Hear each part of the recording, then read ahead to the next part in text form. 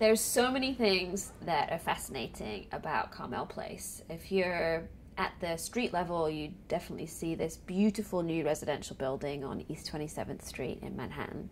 Stunning architecture. It's a building that now has great ground floor uses, so it's really activated the street experience for everyone who walks around there. You see these surrounding parks now opened up. You see a building that has opened up new streets that were previously closed. But what's not immediately clear, it's kind of hidden in the walls of Carmel Place, is that it's actually a laboratory for housing innovation in New York.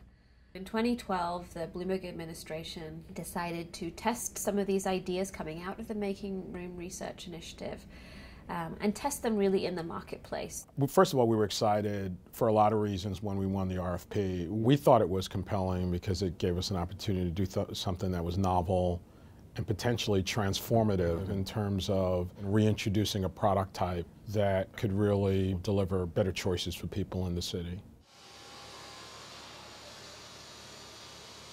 One of the advantages of modular construction is the lion's share of the work is done off-site. And so the idea of keeping disruption to local residents to a minimum really played well.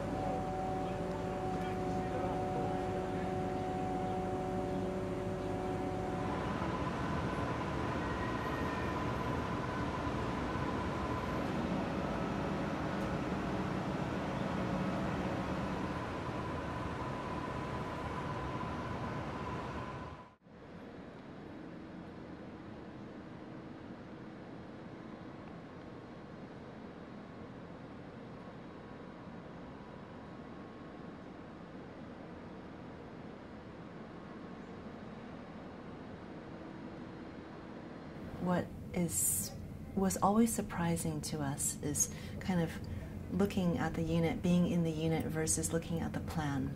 When you look at the plan, it looks small. When you're inside, it feels big. The way we thought about how to make something feel bigger than it is we created different zones. There's the bathroom and kitchen, and then there's the living space.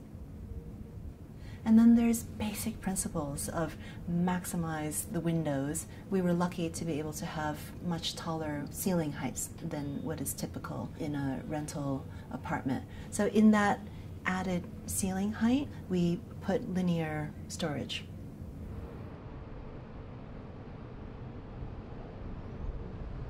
I'm Dario Hamler Luciano. I've been here for a year, and it's been incredible. My living situation before coming here, I was homeless at the time. I was living in a shelter for 3 months. When I got here to Carmel Place, right, I felt relieved. I felt that I have come out of a shadow that I wasn't meant to be, right?